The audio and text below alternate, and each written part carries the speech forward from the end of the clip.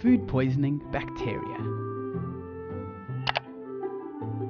Some types of pathogens, or food poisoning bacteria, are specific to certain foods and have different symptoms.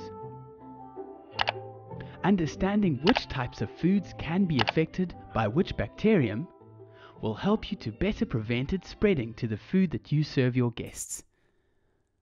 So in this lesson, we are going to have a look at the different types of pathogens and the different symptoms that result from any food poisoning.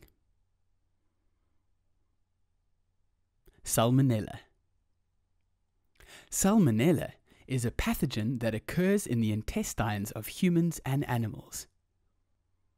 Although it performs particular functions when it occurs naturally in the body, and it is good for us in a controlled environment of the intestine, Salmonella can cause food poisoning if it is allowed to develop in a food environment under different conditions. Food that can be affected by Salmonella includes poultry, meat, eggs, and shellfish. Next, we have Staphylococcus aureus.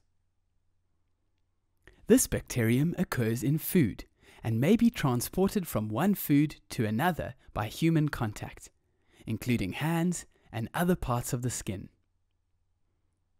Cross-contamination is worsened when the skin is damaged, such as with sores or boils, as more of the bacteria is harbored in those cuts or scrapes, and therefore can be transferred onto the food.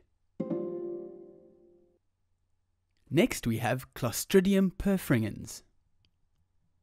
Clostridium perfringens lives in human and animal intestines, as well as in soil.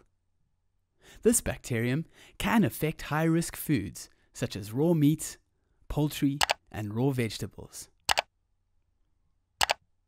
Then we have E. coli.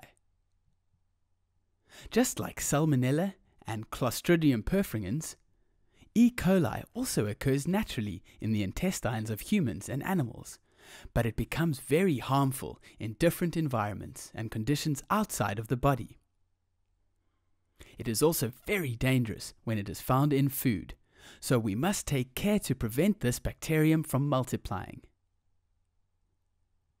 The bacterium is often found in human excrement and raw meat, and so care must be taken to maintain hygienic practices, especially correct storage.